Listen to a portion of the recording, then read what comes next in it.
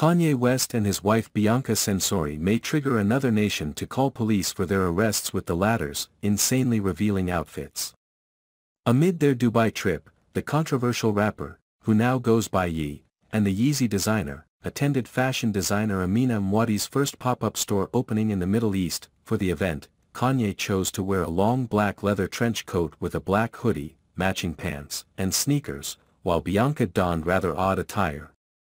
Bianca was captured wearing a sheer gray top featuring a large stuffed animal in front of her body along with a brownish furry hat larger than her head. Since their pictures went viral on the internet, fans of the couple have been expressing their worries as they believe Bianca might get banned from Dubai. That's an insanely revealing outfit. Do you think she'll get banned from the country? One fan wrote on social media, according to The Sun.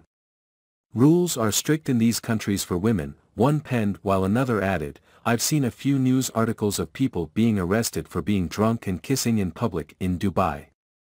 I would definitely feel uncomfortable being in such a revealing outfit, a third person chimed. Another comment read, if it's a private residence/club, I think she should be okay, but not in public.